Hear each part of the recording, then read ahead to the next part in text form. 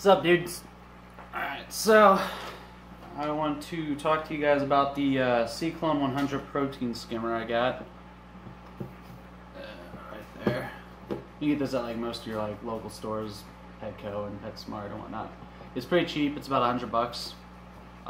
So far, it's been an alright skimmer for me. It's cleaned out lots of the poop and the urine and everything inside the container. You can see it just building up on the inside. I'm gonna take a picture and let you look at it real quick.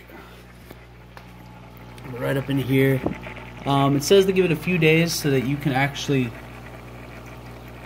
you know, let it start building up the foam and everything on the inside. And I was reading some reviews online about it.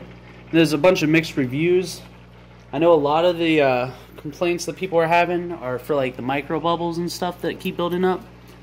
In all honesty, if you like read through the instructions, it actually tells you that there's going to be some of the micro bubbles for a little while, but it'll go away after a few days. Mine actually did go away.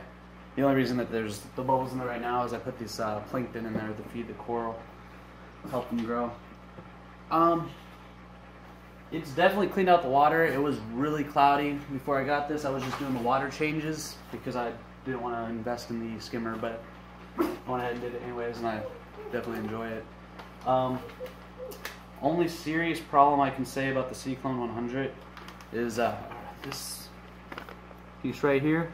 That's the pump that they have. The impeller, these little plastic pieces start breaking off inside the tank. And I called the company on the phone number that they have on here, and they're sending me a new one, but they said that they're actually changing those out. I guess they've been having problems with them in the first place. But if you look inside here, you might be able to see them down there on the bottom somewhere. I don't know if you can see them on this, but yeah, down the ground and the seabed over there, there is some purple plastic pieces from the impeller.